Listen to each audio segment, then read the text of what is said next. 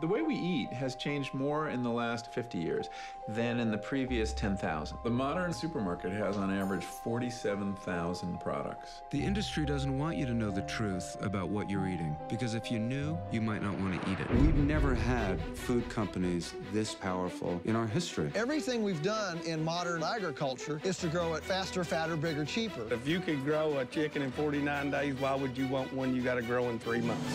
When you go through the supermarket, there is an illusion of diversity. So much of our industrial food turns out to be rearrangements of corn.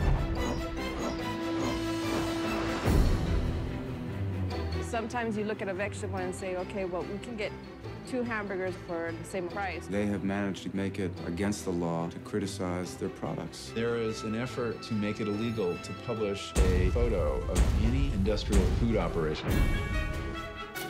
I find it incredible that the FDA wants to allow the sale of meat from cloned animals without any labeling. Peanut butter contaminated with salmonella. E. coli has been found in spinach, apple juice.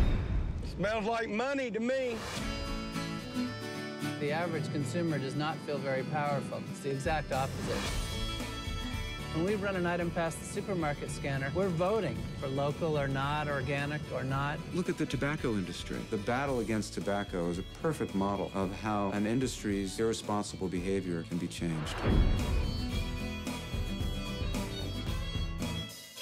Imagine what it would be if, as a national policy, the idea would be to have such nutritionally dense food that people actually felt better, had more energy, and weren't sick as much. You know, now see, that's a noble goal. People have got to start demanding good, wholesome food of us, and we'll deliver, I promise you.